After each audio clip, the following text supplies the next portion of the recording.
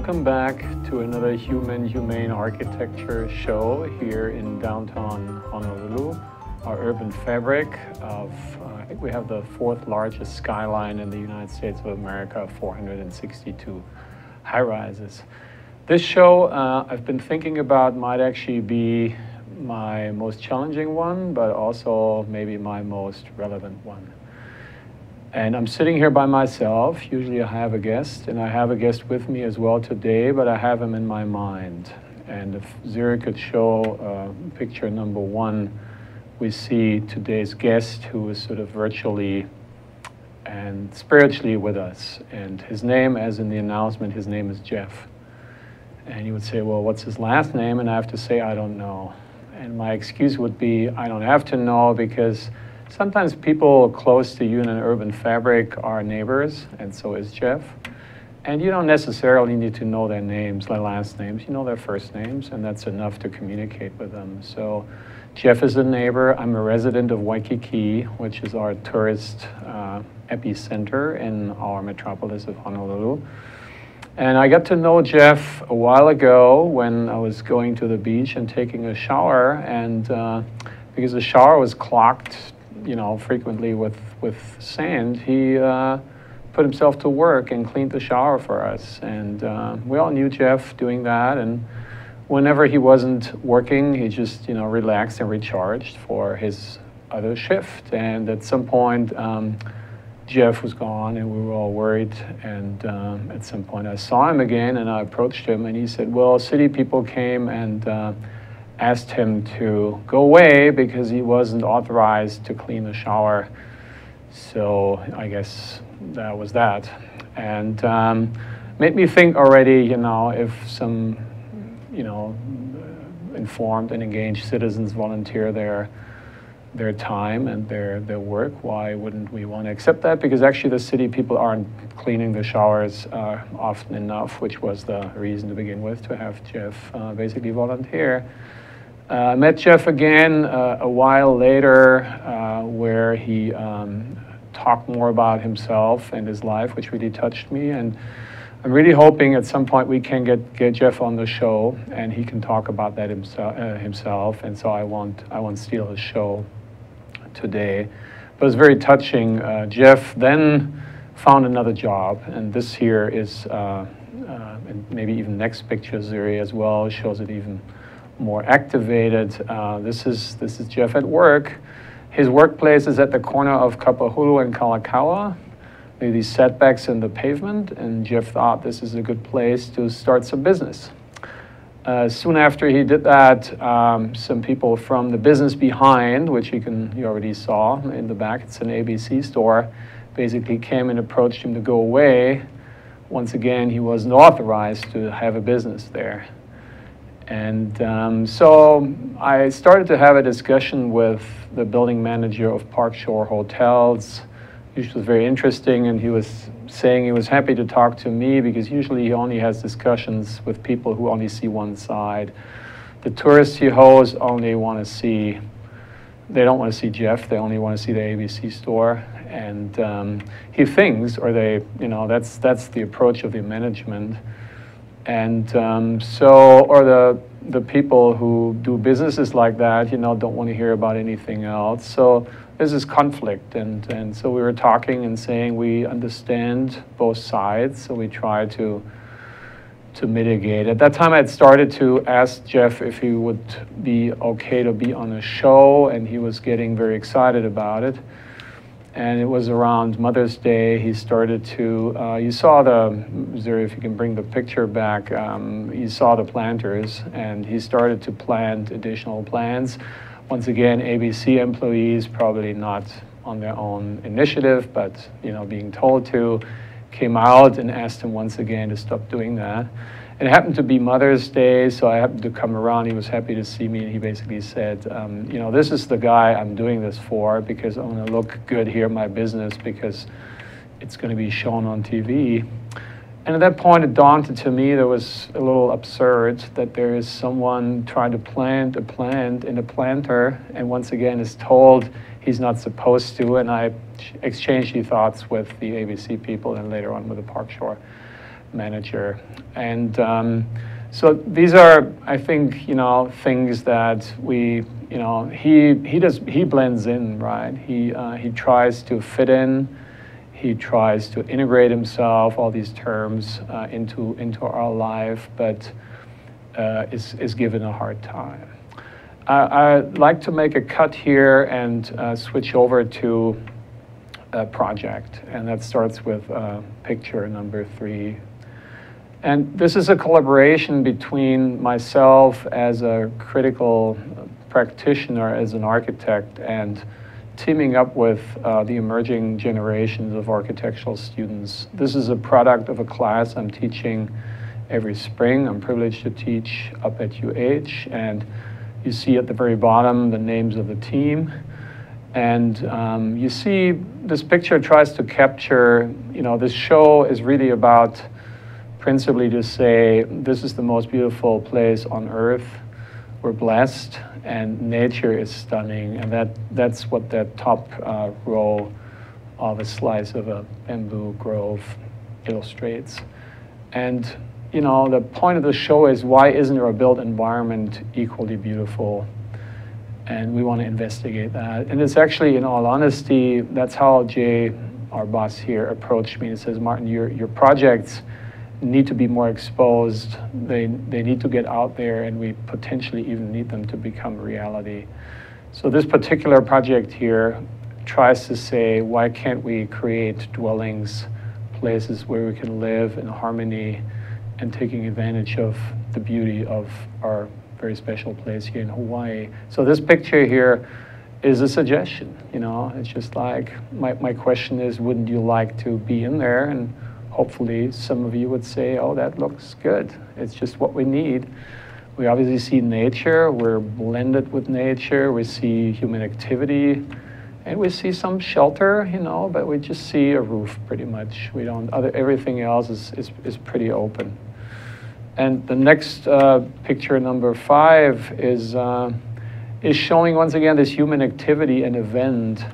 So this building, if it even can be called building, isn't worried about how it looks like. It cares about how it works. And this is like, you know, we're dominated by Asian culture here. I should say influenced and informed and inspired. And this, you know, basically is inspired by that, dwells upon that literally and figuratively. So you have tatami mats and builds in, and you integrate things into the floor. And you know, at the boundaries, at the periphery, you have some more enclosed space which could accommodate for human activities and event that are more temporary, as a bedroom. But mainly you live, once again, outside. We call this the ideal ohana type. We know that we're very family-based here, and with the high cost of living being a challenge, you know, the more people can live together, the more we can share resources and also real estate space. So the next picture looks at it from the outside, and you know, you really see, you're kind of curious what you see, and it looks more like texture, and that's one of the phrases we use that we take. Maybe here in Hawaii it could be architecture versus architecture. Architecture is hard and static, and Zuri had put in the term easy breezy architecture. So maybe a bamboo grove landscape, plants are dynamic, they're alive. They're beautiful to look at, but they're also beautiful to be in and under. So that's what this sort of human shelter here tries to be inspired by. Our next picture is about community. That it's maybe, you know, the most important part, that if we live here and we don't have to be trapped inside, we can take advantage of the outdoors, and we should be out and about. And maybe we shouldn't be afraid of each other to see each other. If I learned once at a building code city council meeting that Howard Wigg, who is a co-host of mine with this great show Code Green, and we had him a guest on this show just very recently, had once one of the members of the committee talk to me and say, you know, Martin, actually the problem we have with invasive architecture that's hermetic might be a social problem, because we stopped accepting that we can hear each other at certain times. And so we built up walls. And when we were building up walls, we couldn't breathe anymore. So we brought in a machine, which we traditionally call air conditioning, to help with that. So he made the point that it's more than a mechanical problem or more than a human comfort problem. It initially is a social problem. So this project thinks about getting back to the roots of living outdoors, of using, you know, maybe lowering our voice when, you know, we don't want to have anyone hearing us, but also using vegetation as a mitigator. That's the way we used to live. Howard always points that out, and it might be worth looking back into that. And this picture illustrates even more that the architecture wouldn't even be in your face. It would be in the background. It would be background architecture. Maybe it's not even architecture. It's just texture, as said before. It's blending in. It's something that has structure, and so has nature, as you see, you know, here illustrated by the team here. This was Felipe, who was from Chile. So this was a very intercultural team. So it wasn't only comprised of, you know, people. Our school, our classes are very diverse. So Felipe very masterly, everyone else as well, illustrated the sort of very gentle, blending in, smooth way of dwelling there. That the architecture has structure, it has texture, so as nature has, but they're kind of in line with each other. They kind of learn from each other, but none of the two, you know, wants to be like the other one or look like the other one. This picture here is, for me, the best situation to talk about maybe the most provocative project. And Zuri had subtitled, you know, this here as nomadic dwelling before, and here we go again, thank you. So nomadic means that the Western civilization thinks about, I need to be permanent, I need to own, I need to occupy land, but maybe not. Hawaiian culture, to my understanding, the concept of ownership didn't exist to begin with. Everything was shared. It was inclusive, which is another term we show as a title here. There we go. And so maybe going back to that, and you know, if not everything is permanent but more dynamic, maybe buildings don't have to be either. Once you set them in stone, you pour them in concrete, they have to last, and it's hard for them to go away in the concept of capitalism that's very kind of problematic. So this project here is suggested to be like a flash mob concept, that these buildings can basically pop up.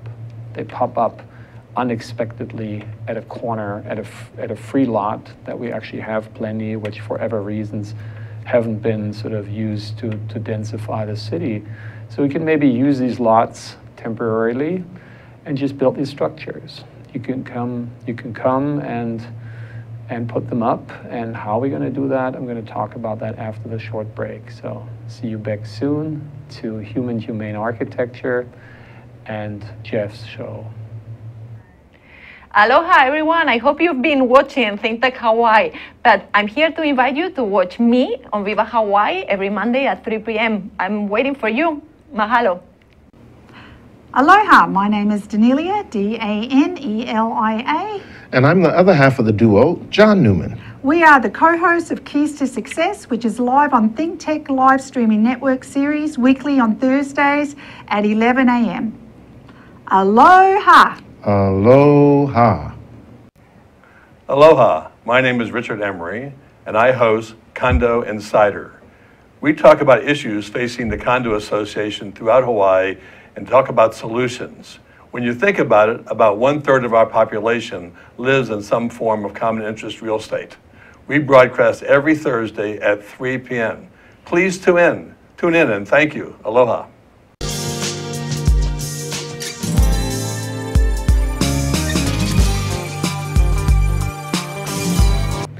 Welcome back to ThinkTech Hawaii's Human Humane Architecture. Today, speaking on behalf of Jeff and myself, we talk about a project here that before the break I called a flash mob approach. And so these buildings would pop up.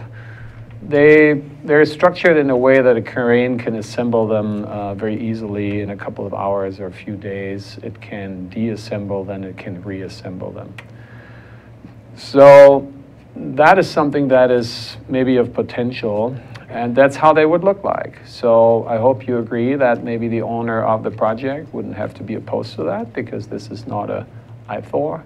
This is maybe something pleasant, and maybe could bring attention to the lot, and maybe that way, we're living in a capitalized society, can raise the property value. So when the owner decides to permanently build on the building, or he decides or she decides to keep that, they could move on.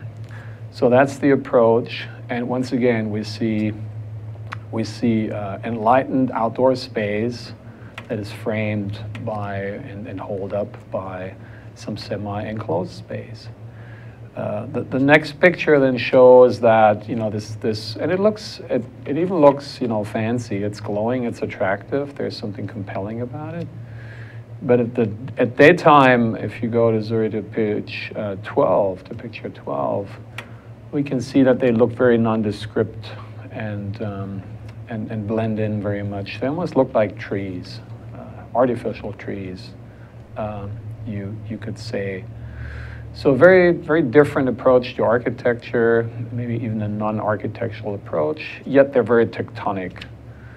And yeah, so Zuri, if you can go to page 12 again, try that. There we go. So they even look like trees, and if you have an abstract perception of it, by the way, that class is called tree architecture. So we try to think about how can we design with how nature thinks. And since we're human beings, they won't look like trees, because trees are trees and architecture is architecture. But the principle of nature as being self-sufficient and the synthesis of performance and form, we try to take inspiration from.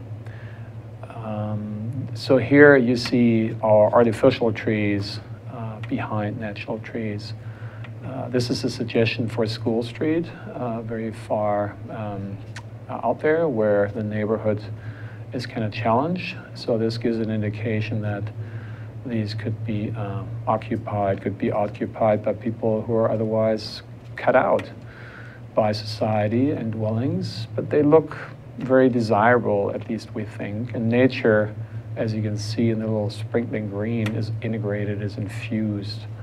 So there's like gardening, there's agriculture that's self-performed, integrated into the building.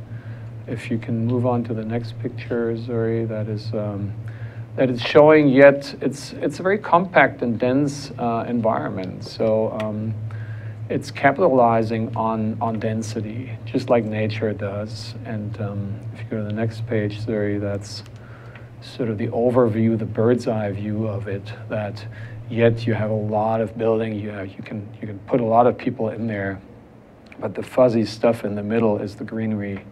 So we use vegetation, which we have plenty and nowhere in the world. The places I have been, lived in Nebraska, I lived in Arizona, nothing of the stuff that we have here, the green stuff, grows year-round. So this is a capital that we should capitalize on. So, so this is that, and the next page is me finally revealing sort of what is this made of, because we live here in Hawaii with a scarcity of resources. For the demand we have, which, you know, is housing shortage big times, we don't have anything on the island that we can provide housing. So usually we build houses out of concrete here, a lot of concrete that makes buildings feel hot, or we ship material in from the Pacific Northwest of the mainland, which is wood, gets termite treated, it comes here. By the time the wood comes here, there's nothing sustainable, or very little sustainable about it, and then we got to put a tarp over it every 10 years and blow poison into it to keep the termites out. So, and then it costs tremendously too much money. So this is approaching here to say, maybe we take stuff we have, and I start at the very bottom. You know, this is, the picture illustrates, we have one wood species that's invasive, albizia trees. We all know them from here. They come down when the wind picks up and storms, and they block the roads and take down power lines. So we all say we need to replace them with native plants, but then we should take advantage and use that kind of wood. And here it's supposed to implement a wood enhancement process that is called thermally modified wood. So we process the wood and we use the wood. We don't use the wood for structural things. So whenever in the pictures before everything looks very soft and glowing and warm, that's the part of the wood. It's not structural, so even when the termite gets to it, it won't be a significant problem, it's a minor problem. And wood can be replaced and should be replaced, you know, in intervals, and that could all be done pretty much with sweat equity by the people themselves. The picture above that is that if you look at building components, all the new high-rises, they go up, they have invasive guardrails, and guardrails are the things by code for 3 feet high, making sure no one falls off. There was actually a tragic incident just yesterday in Ala Moana where some of the guardrails came down and unfortunately killed one person and hurt one other one. So our default is a mainland approach. It's an invasive approach to guardrails. They have glass. Why is glass bad for that reason? First of all, it needs to be shipped in, high carbon footprint. But the other maybe more important reason is one that we block the trades off because glass is not transparent, or it's not permeable. It is transparent, correct myself, but it's not permeable, so the wind cannot go through. So when you remember the pictures before, you hardly saw any guardrail. Inside and outside seem to blur into each other. So we're proposing to repurpose fisher nets. Unfortunately, fishers have, or the industry has switched to plastic material, and that never goes away. It doesn't biodegrade. So lots of sea animals, neighbors get stuck in there and die in a very tragic way. If you haven't seen the movie Plastic Paradise, please do so, and you will be shocked and you will be sympathetic of this approach to actually make the fishing industry go back to biodegradable fisher net and give us the plastic ones, and we use them as guardrail where the wind can go through. And also, our kids, because they're curious, they don't stop at 3 feet. They go on a stool and want to be curious, and then they're endangered. This one is going to covering the whole surface, so you can just set your kids free and tell them to go crazy. The last part, the top picture, is the main component, and even here in the last picture on the previous slide, I call it cargo steel, because only here on this slide I finally reveal what it is, and it's something that I didn't say before intentionally because it got stigmatized. Because the projects that we have built with them so far, I allow myself to say, haven't been successful. This is shipping containers. So our structure is shipping containers. I prefer to not say it that way or only at the very end, because we don't make anyone live in the container. We live in the space that we create between the containers in open lanais. Only our bathrooms and restrooms are in the containers. So the next page, the last 5 minutes I'm going to dedicate to what does this have to do with Jeff. And this is Jeff back to work. And he's actually back to work today, although he shouldn't be at work because he's seriously sick and I'm very worried about him. But he couldn't come here and he said, I have to work, I have no money, I need this. So he can't even take time off, he can't take sick time. So he's out there again. I'm speaking on behalf of him because at one point I have shown Jeff the project and I said, Jeff, whenever we talk about the underprivileged, about the underdogs, about the proletariat who have a challenge finding a home, or I say a roof, like him, would you be willing to move in there? It's different, and I explained to him why it's different, and he basically said, count me in. So in this show, I have hopefully done a good job to avoid a couple of terms that I think are overrated, are inflated, are sort of hijacked by certain industries and movements. And one of the terms is homeless. Homeless would be the traditional term, what Jeff is. But we wanted to make sure that we call this show differently, significantly different. We call it Homeful, because Jeff has a home, and his home is Waikiki, and we're his neighbors. And if we make sure he has to eat and he has to drink and a place to stay, Jeff is fine. And that is not the case, but it should be the case. So again, Jeff, as you can tell, is an inspiration for me, that if we're willing to do unconventional ways, if we allow to think outside of the box, and this sounds funny because, you know, the project might have come across as very boxy to you because it's the nature of a shipping container, it's a box. But if we put it together, not to say we got to stuff and get homeless stuck in there, but we think about these sort of unconventional, contemporary, abundant building materials, and we put them together in a poetic, composed way that is not thought sort of architecturally, superficially, surfacially, but it's thought of substantially, that we think from inside out rather than outside in. So we don't care how the building looks like. The building would look like the way it feels good. And that's a plaidoyer. And once again, I hope we can have Jeff on the show and talk more about who he is and where he comes from. It's fascinating. Again, he couldn't come today. I'm worried about him because he's not well. But he gave me permission to speak on behalf of him and on behalf of us. So once again, appreciate your interest and your support for this different show that maybe I didn't smile as much as I usually do, but this is a topic that's very close to me, very tough for me at times and very hardening. So thank you for that. Bear with us. Next time, again, on ThinkTech Hawaii, Humane Architecture, on Tuesday early evenings, 5 p.m., in our challenged but promising urban fabric of Honolulu, Hawaii. Thank you very much.